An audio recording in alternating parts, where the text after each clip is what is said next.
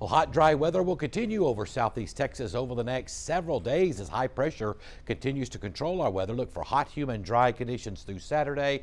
An isolated thunderstorm will be possible, though, late in the weekend into early next week. We'll talk about that in just a moment. Otherwise, it's going to be even hotter, more humid, and even drier as we head into next week. That outdoor forecast for your Wednesday, and we'll keep rain chances out. Highs in the upper 90s, heat index 110 to 115, and winds will be out of the southwest and south in the afternoons. Not very strong yet, but I think it'll pick up a little bit, hopefully, in the next couple of days. Now, 7-day temperatures compared to normal, we're going to be running above normal, mid to upper 90s, more like upper 90s. That's 4 to 5 degrees above normal.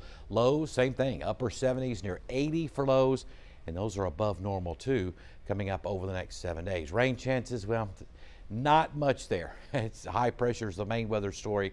No rain at all through Saturday, and we'll have an isolated thunderstorm possible late Sunday into Monday as a disturbance works in from the north, and then hot and dry for much of next week. So, and here's a look at the upper air pattern. Of course, high pressure is located over El Paso. That's the main core of the high. Now, the ridge extends eastward into central and parts of East Texas, and we're close enough to it where it's shutting down our rain chances, even along the sea breeze today.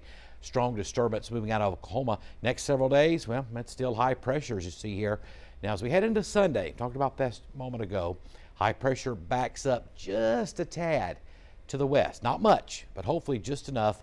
As a disturbance comes down from the north, we'll have a few thunderstorms possible late Sunday into Monday. We're only talking a 10 to 20% coverage right now, but I think the main focus of rain will be farther from the high over to our east in Louisiana. We'll keep our fingers crossed, and hopefully that'll happen.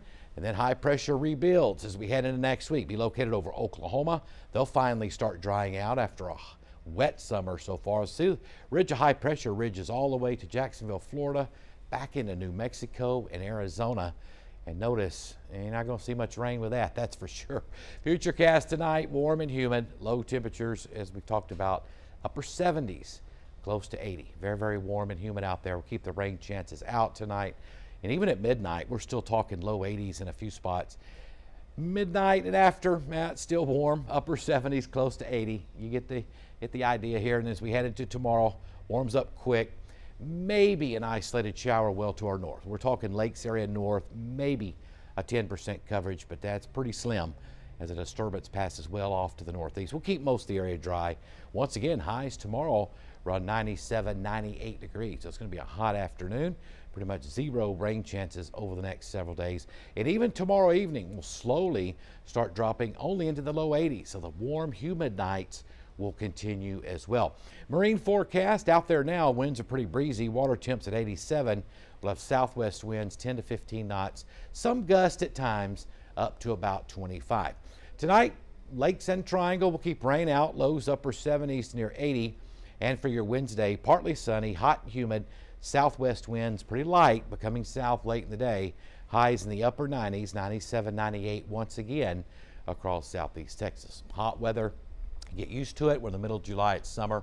It's going to be hot. Next 3 days, no rain. Highs around 97, 98. Lows in the upper 70s, close to 80. And as we head into the weekend, overall, it's going to be dry. They got that 10% coverage there Sunday and Monday. Pretty slim. We showed you that disturbance coming underneath the ridge of high pressure. Only a 10% coverage, but at least it's something, because next week's nothing. Hot and dry. Monday through Friday of next week, even hotter, upper 90s and upper 70s for lows. So the heat continues and will continue for the next week and a half. Be sure to like us on Facebook, follow us on Twitter, and anything weather 24 hours a day. Be sure to join us at 12newsnow.com.